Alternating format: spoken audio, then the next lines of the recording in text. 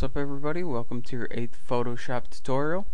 Last time we talked about fills and how to work with gradients, and this time we're actually going to be working on our first image. We're going to be fixing and repairing a simple image. So the tools I'm going to be talking today with you guys about are the healing brush tools and the clone stamp tool. So let's first go to this first tool called the Spot Healing Brush tool and select it.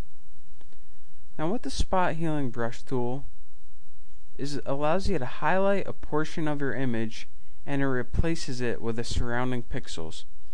And this works pretty good with small scratches or pieces of dust on your image that you don't want, where the surrounding area is similar to the area you want to replace.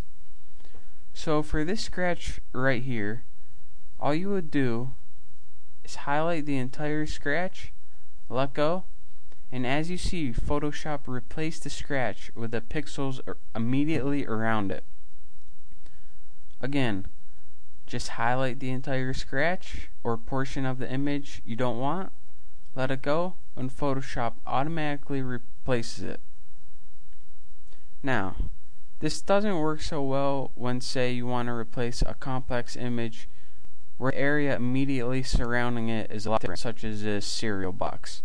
As you see, when we highlight it and deselect it, you get a lot of fading from the pixels around it, and it doesn't quite work out so well. So only when the area immediately around it is similar can you use this tool. The next tool is the Healing Brush tool. What this brush tool is a lot different than the last tool we talked about. It allows you to define a source, and it allows you to paint beginning with that source and blend in. It's a lot easier said than done, so let me show you. To do this, you hold down the Alt tab, and as you see, your cursor now turns to little crosshairs. Simply click, and this will define your source. Now go to some spot where you want to copy that image you just clicked, and simply begin painting. As you can see, this image is now duplicating on the portion of the new image that you're painting. And when you release, it attempts to blend it in with the surrounding image. So again, just use Alt, click, and then wherever you clicked, it will begin painting from that portion of the image.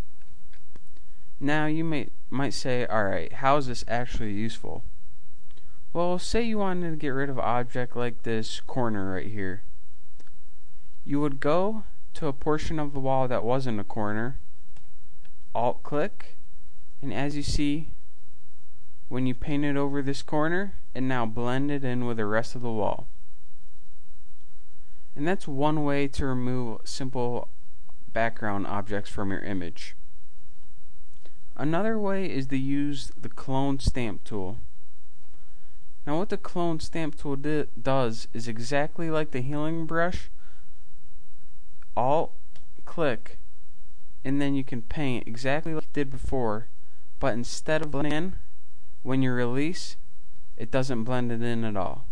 As you can see, the area where you stop painting, it still has hard defined edges.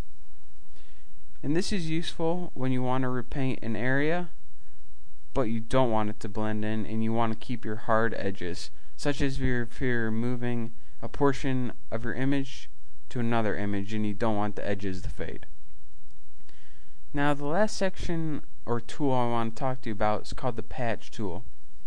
What this does is totally replace a section of your image with another. So once you have the Patch tool selected, say we wanted to get rid of this corner now. Here's another way to get rid of it. Just go and select the entire corner with your Patch tool or any section that you want to replace.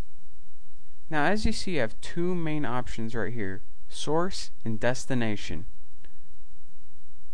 What the source does when you have that selected is the portion of the image becomes the source. So once you have that selected, move it to a blank spot, and when you release it, you can see that now has become the source. So let's go back and select destination.